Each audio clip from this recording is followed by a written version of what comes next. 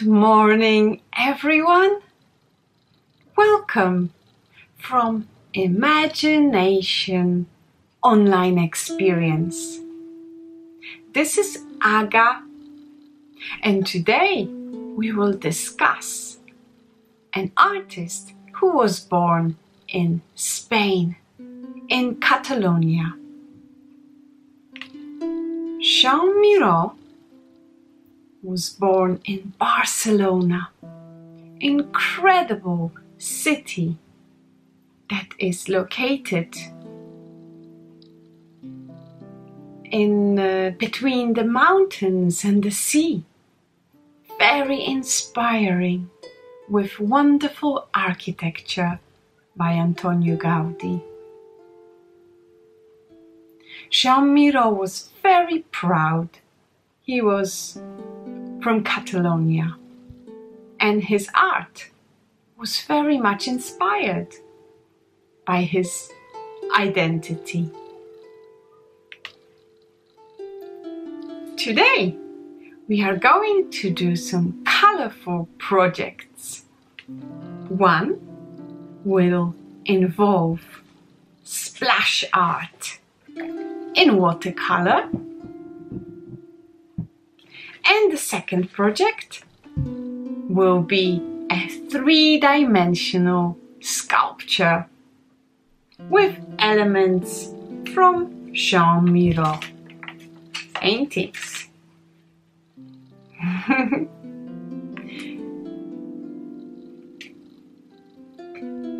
Miró started painting at an early age of 7.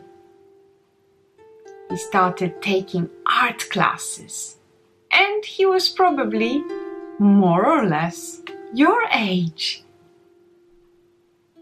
His parents were goldsmiths and watchmakers, so art and beautiful things were always very important in Miró's house. He later started studying art and business. Then he got sick, and after the illness, he decided he doesn't want to be involved in business anymore because art is his real path and real passion.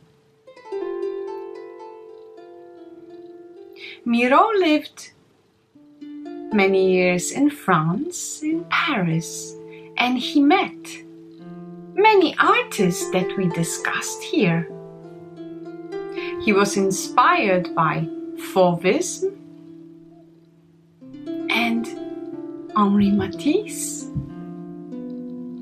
He was influenced by Cubism and Pablo Picasso, whom he met and got friends with. Later, he also took inspiration from the surrealist movement, but he refused to be named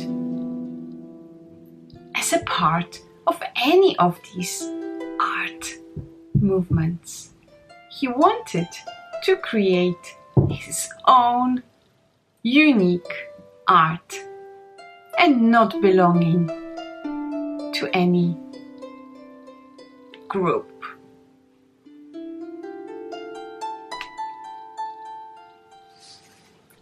Joan Miró was inspired by Catalan folk art, by children's drawings, and very often he would start his painting without any planning, without any idea.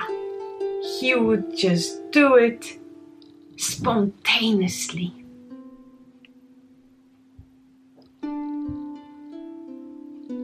He he would also include some elements from his subconscious mind. The colors he used were very often primary colors. Do you remember which are the three primary colors? It's blue, yellow, and red. These three colors very often appear in his art, together with lots of black lines. His art is very much childlike, with lots of symbols too. In this picture, we can see the eye appearing. The eye of the universe that's looking over everything.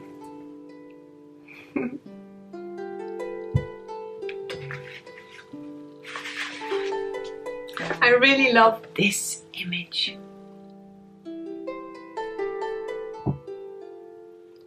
And today's artwork will be based on this very colorful and almost surreal picture by Joan Miró.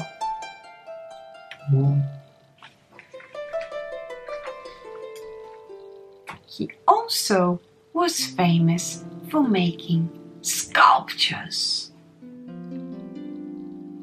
Later in his life, in 1940s and 50s, he started making lots of sculptures, like these ones.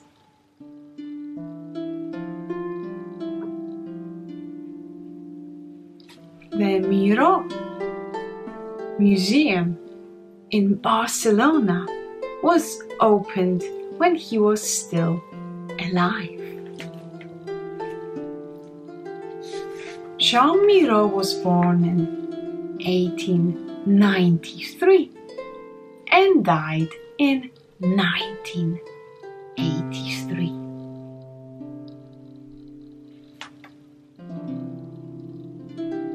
The museum holds a wonderful collection of art, not just sculptures, but paintings, ceramics, and many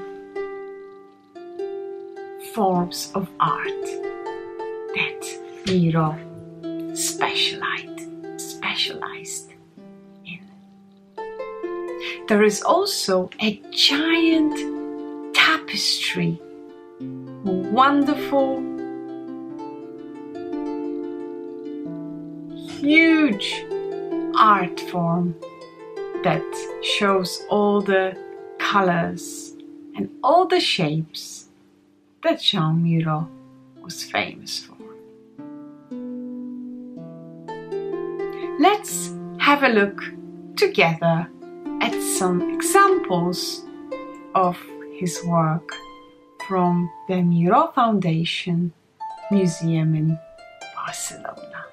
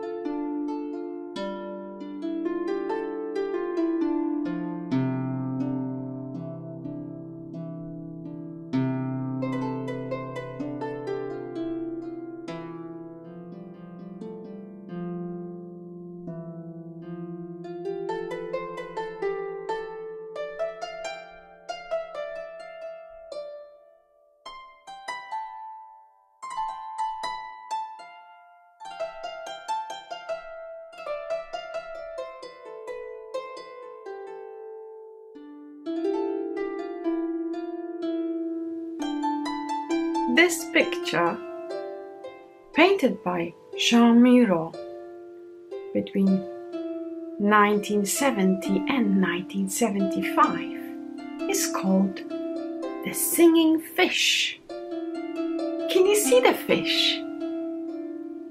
Right! It's one of the most recognizable works by Miró. There's a lot of abstract shapes here, but the main point of focus is the head of the fish. You can see influenced by other artists here. The splashes look like Jackson Pollock's art. And the colors are Miró's favorite colors. There's a lot of primary red, yellow and blue, with an addition of green and black.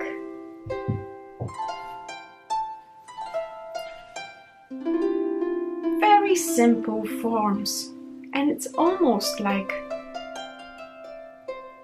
a picture painted by a child. Miró uses his usual symbols, the stars, the circles, and lots of lines. I would like today to paint a singing fish with watercolors. So let's prepare our space for watercolor painting. I'm gonna put this picture here in the corner so you can all see it.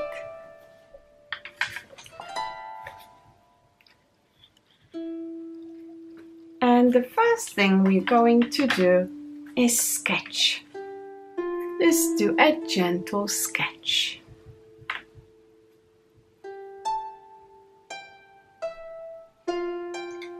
Got my pencil, a black outliner, which is a permanent marker. It's very important that is waterproof.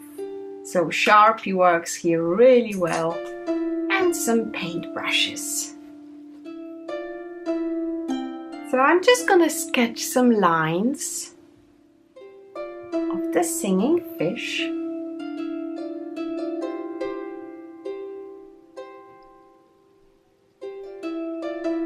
You can see that the fish is somewhere in the middle of the piece of paper.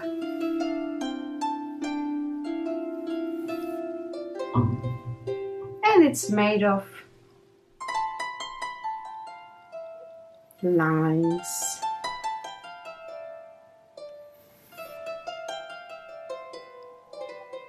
It's really good to start with a pencil sketch.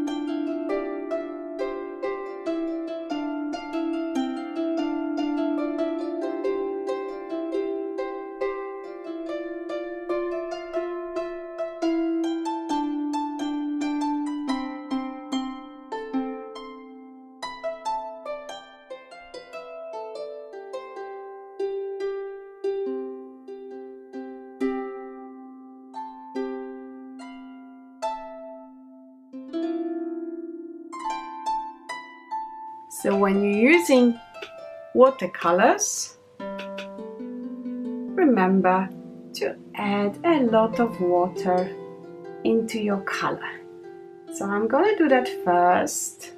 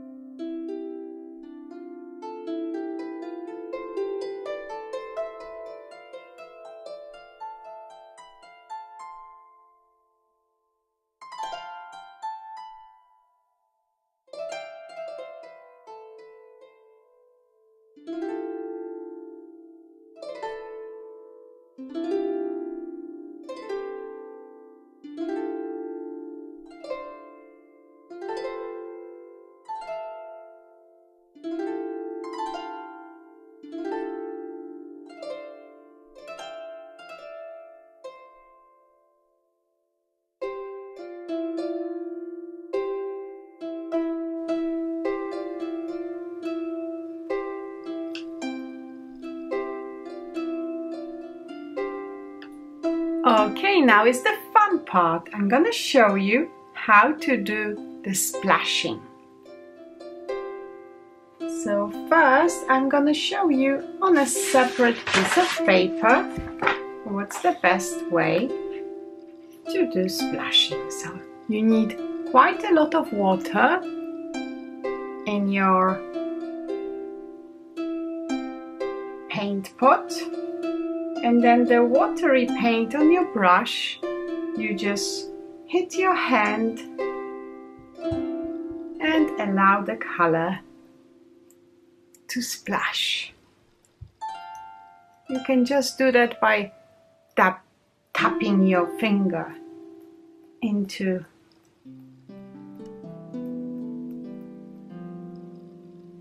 your brush. So practice on a separate piece of paper, splashing like that or like that. And then we're gonna do the splashing all over the fish.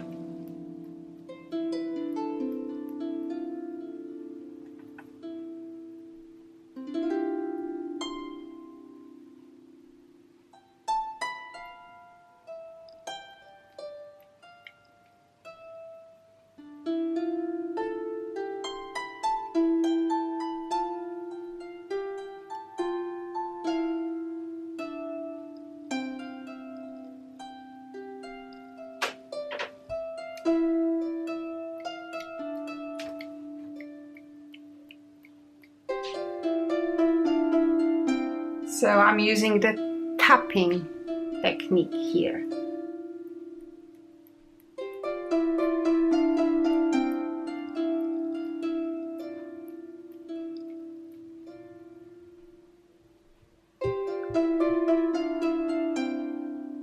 And I will use a bit of watery paint.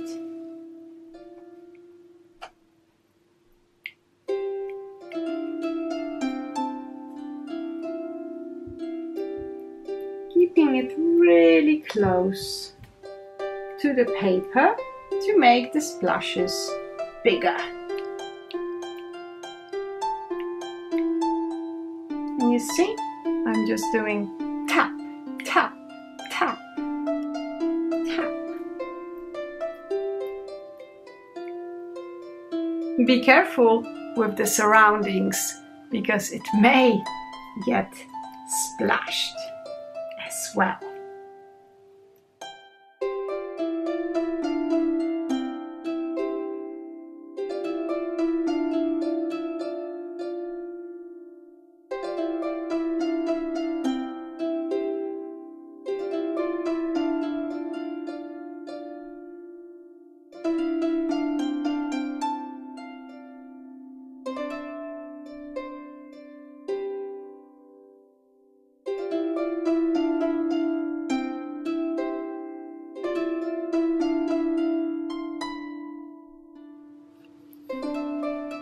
Miró paintings are full of symbols.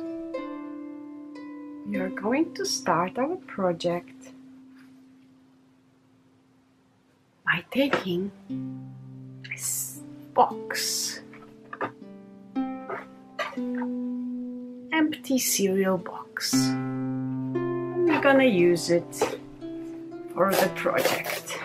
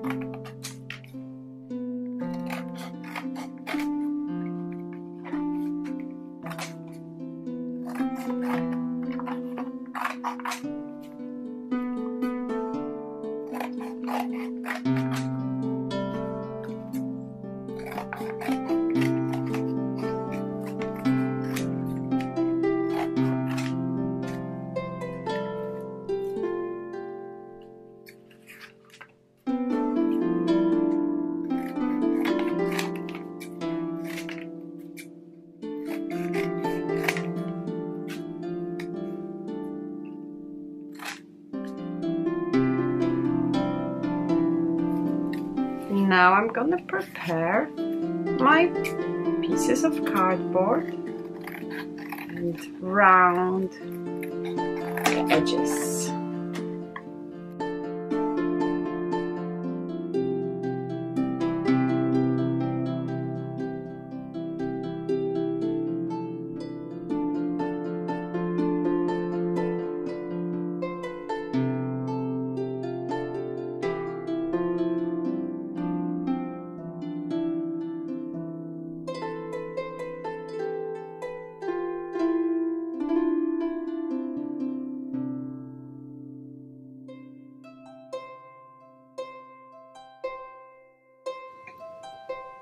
Now I'm gonna use a black Sharpie to draw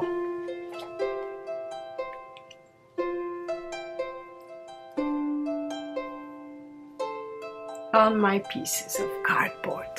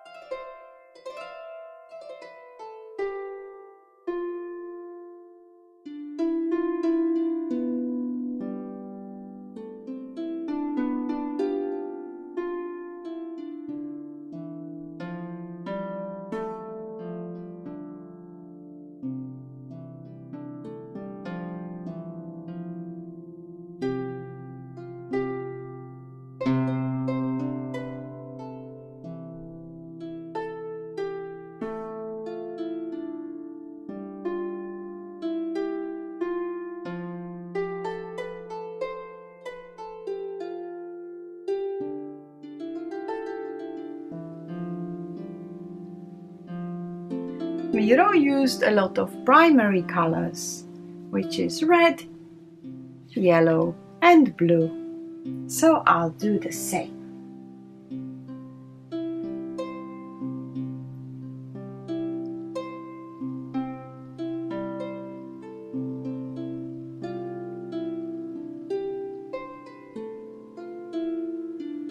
I'm using watercolors. You can use paints or markers, whatever is better for you.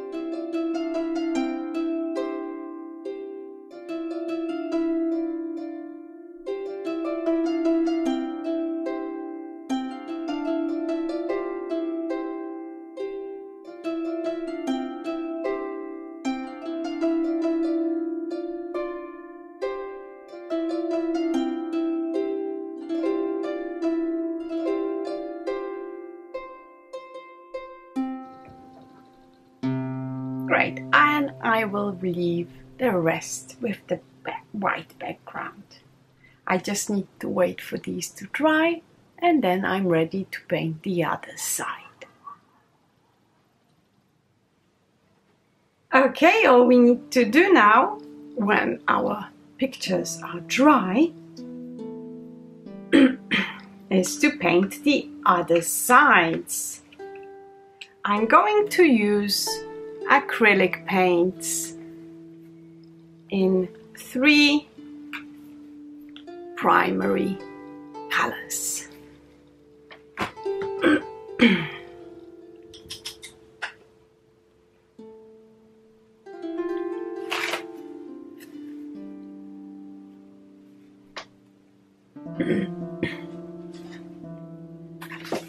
Because acrylic paints are permanent, difficult to wash off, make sure that you put your artwork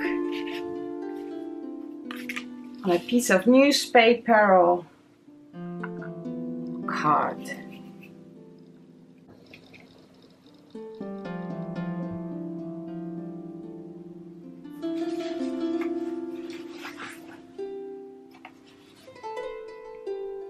Then I'll put them on the side to dry.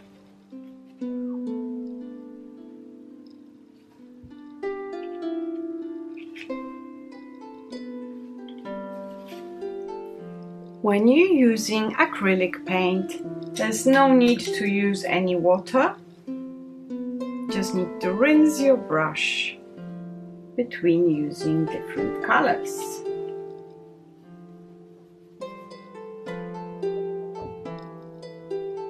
Like that.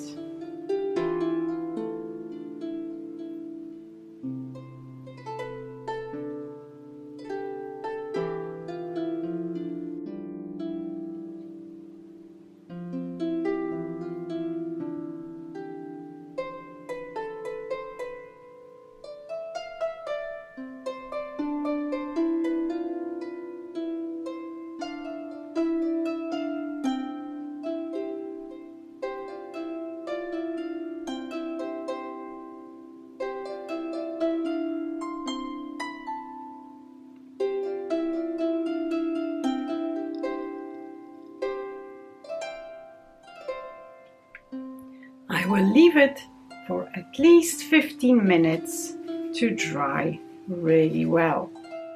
And if you used acrylic paints like me, make sure you go and wash your hands now. Okay, everyone, we have all our pieces that we will use for the 3D sculpture. First, we drew on one side and then I painted the other side. What we need to do now is construct it into a sculpture. How to do that? Well, 2 of my pieces have flat bottoms, so they will be standing like so.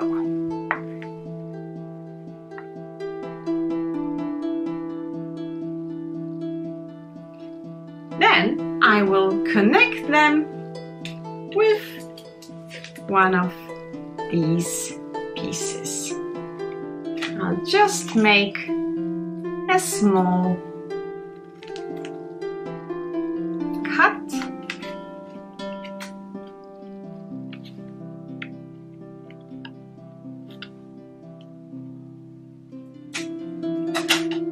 A small cut like that, so I can slide in the other parts, the cardboard.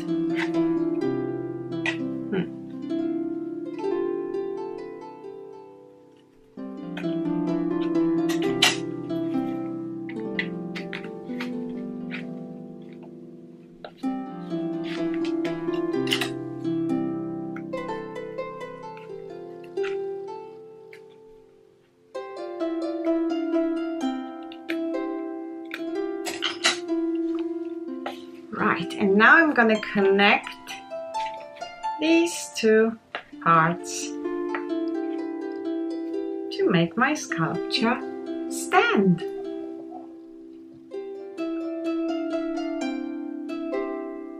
The next thing I'm gonna do, I'm gonna keep adding all these other bits to make the sculpture look even better.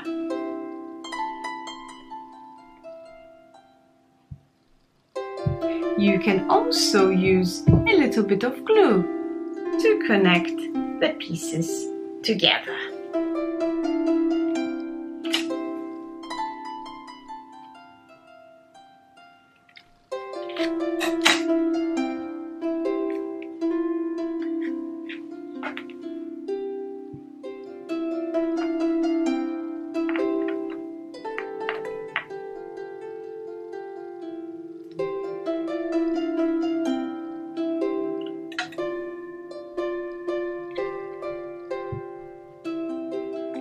I would like the eye to be on top, overlooking the whole universe.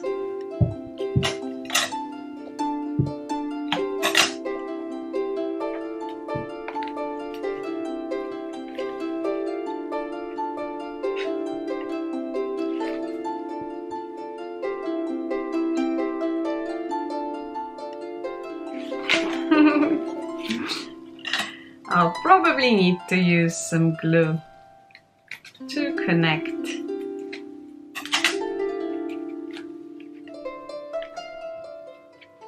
my sculpture together.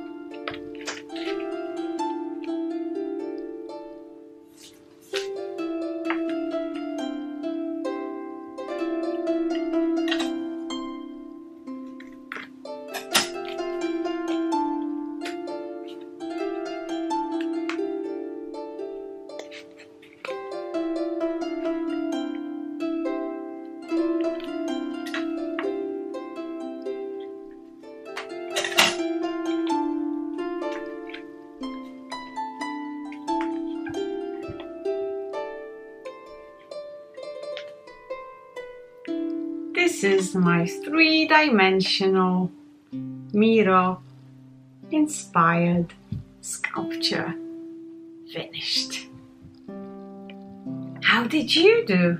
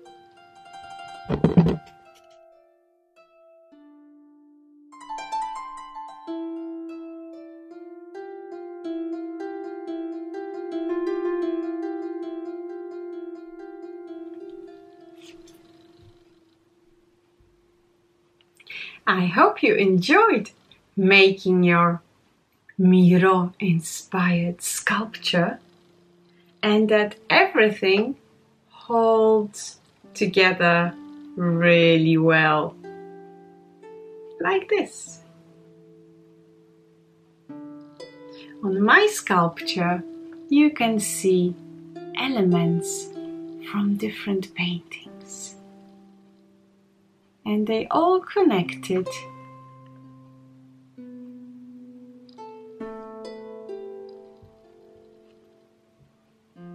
and painted in primary colors.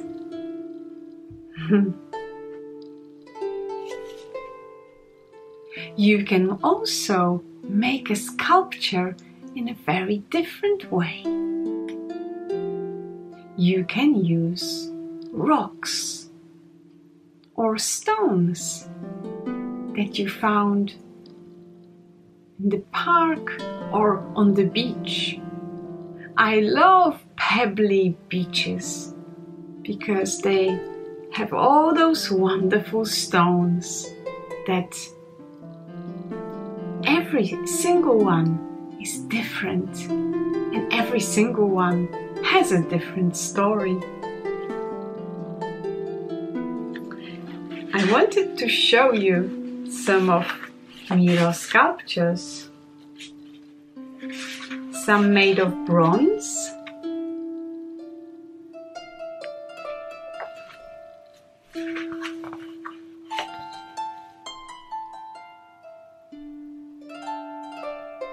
which is a metal, and some made of natural materials, like stone.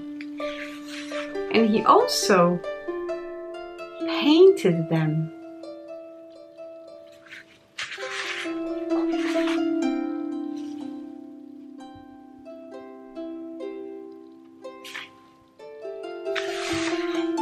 These wonderful stone sculptures inspired me and other children to make our own sculptures made of stone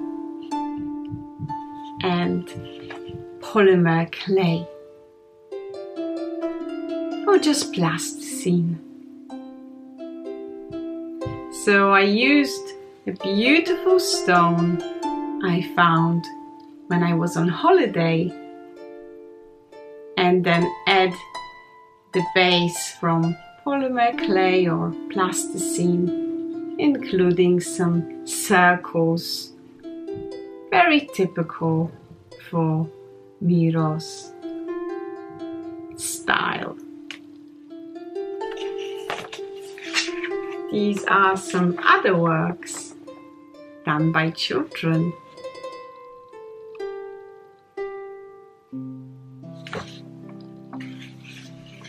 And a few more.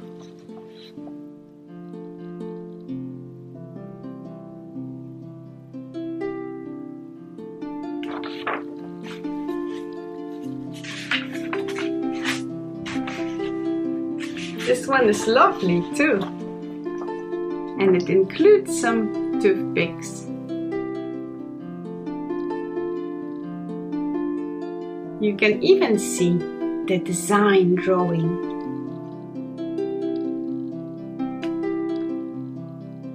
At the back.